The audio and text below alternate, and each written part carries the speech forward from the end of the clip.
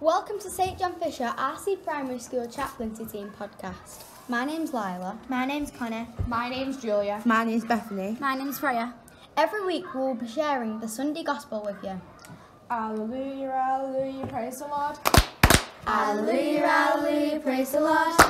As we listen to the story, as we praise Him for His glory, hallelujah, hallelujah, praise the Lord. The Holy Gospel according to St John.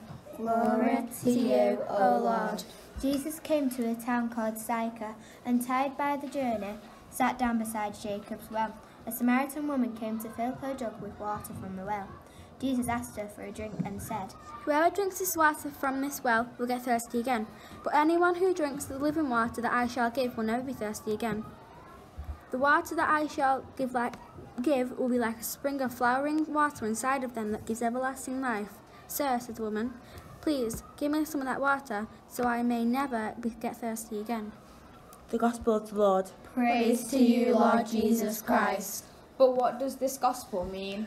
The living water which Jesus talks about in this Sunday's Gospel reminds us of the powerful way that God's love flows into people when they are baptized. As we hear of Jesus' love for people throughout the Gospel stories, we can be certain of God's love for each one of us today.